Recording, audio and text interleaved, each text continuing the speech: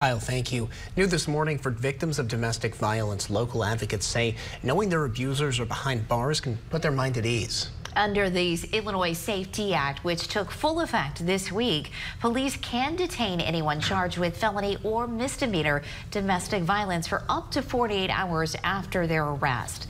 WGEM's Ryan Hill is live for us in Quincy with more from local advocates on how this could give victims an extra level of protection. Ryan, good morning. Good morning, Natalie. Now here at Coronado, the CEO says they were one of many groups that worked with lawmakers on the legislation. She says the new law ensures more people accused of violence stay behind bars and do not get out on cash bail. She says they worked to include the misdemeanor domestic violence as detainable because there's always a risk violence could further escalate. She says the new law will help put victims at ease leading up to the trial. They were going through like, well, I know this person doesn't really have any money, but their parents do, or I think their friends are working on taking up a collection. Like, they knew it was going to happen. It was just a matter of time. She says the 48 hours before the hearing also gives them time to come up with a plan for the victim and assess them.